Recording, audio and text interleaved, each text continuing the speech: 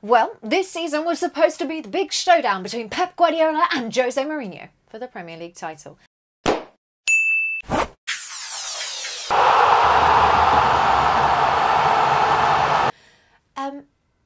Kind of didn't work out that way.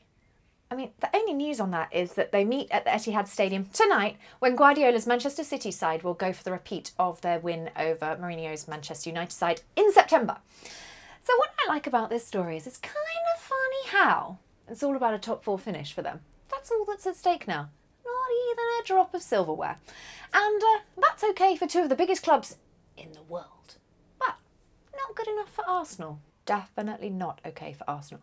See, football, tricky old business. Okay, well, it does show how competitive the division is. That even with the unbelievable resources, I'm talking about the money, and with two of the best managers in the world, they're both struggling for Champions League football. But what I do like about this story is that dear old Jose Mourinho kind of has to eat his words. So the only way it looks like he'll get Champions League football next season is if he wins the Europa League, which... Wait.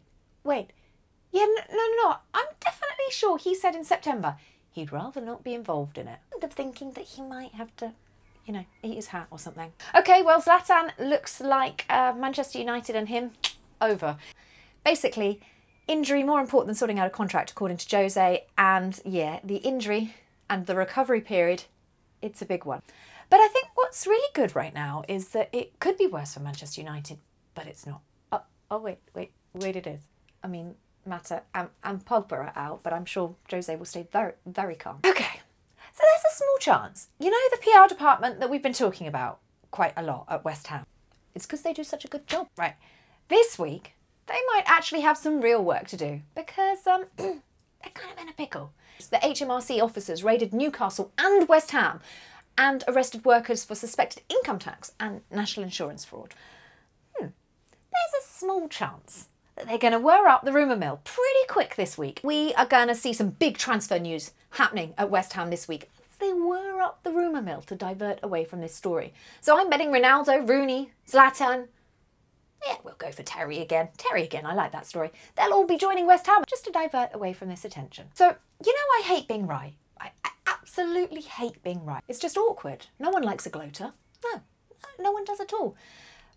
So we'll leave it there. Kante won PFA Player of the Year and Ali won Young PFA Player of the Year. And I told you so. Other news. You know how I like the big, the groundbreaking stories, and I bring them to you. I work hard all week to get these stories, and this one is a big one. You ready? Jesus recreated his trademark phone celebration with his mother ahead of his imminent first team return. See, I'm proud of that one. That one is just for you. And I'm so glad I got that off my chest. I was holding on to that one all week. Wait, there's more coming in.